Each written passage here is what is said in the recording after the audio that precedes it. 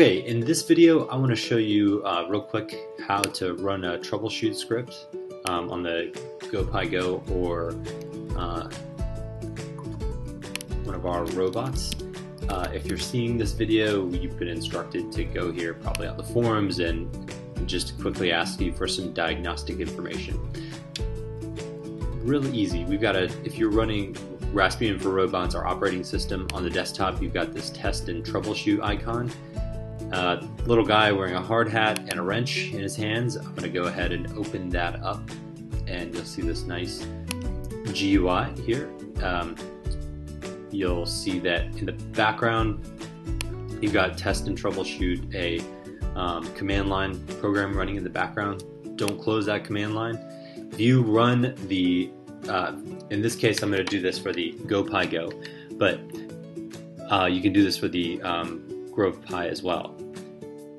Basically, I'm going to run a few tests on the GoPyGo with it installed and running. This is going to generate a log that we need you to send back to the Dexter Industries forum.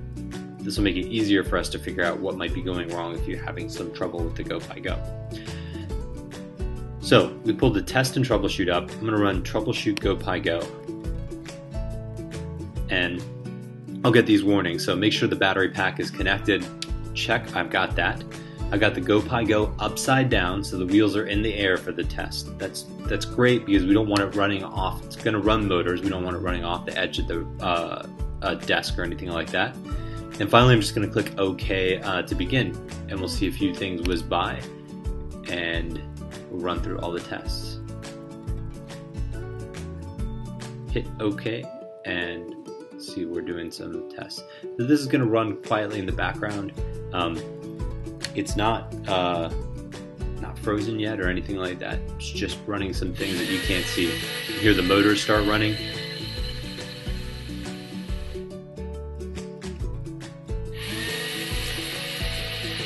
Now they're running the other way.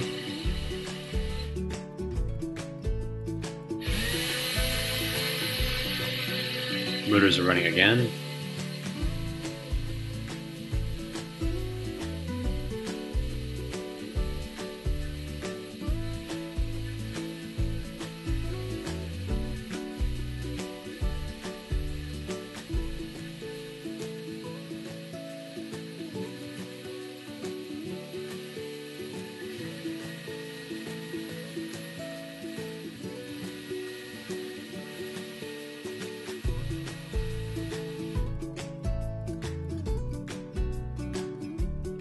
There you go. I get this message saying complete. All the tests are complete. The log has been saved to desktop. Please copy it and upload it to our forums. So I click OK, and then I'm going to exit the program. I click exit. Under log.txt, you see on the desktop this new file has been generated here called log.txt. And this has got all the information that the engineers at Dexter Industries want to see. And you can either upload it directly into our forums or copy and paste the text and paste that into our forums. It'd be easier if you did the upload file way. And that's it. That's how you run a test on the GoPyGo or GrovePy with the Raspbian for Robots operating system.